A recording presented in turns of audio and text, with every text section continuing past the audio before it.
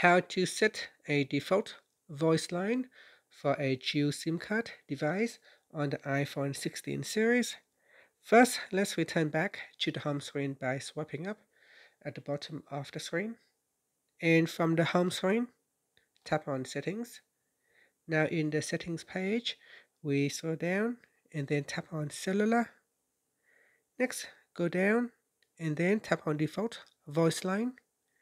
In here, choose which SIM card to use as the default voice line. So here I've got the work eSIM and a primary SIM. So in here, in the list of your available SIM card, select a number that you would like to use as your default voice line.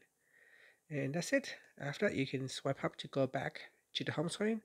Now, if you open up the phone application, and when you need to make a call, so for example, if I dial in a number to make a call, then it will use the default. So in here, it will use the default SIM card.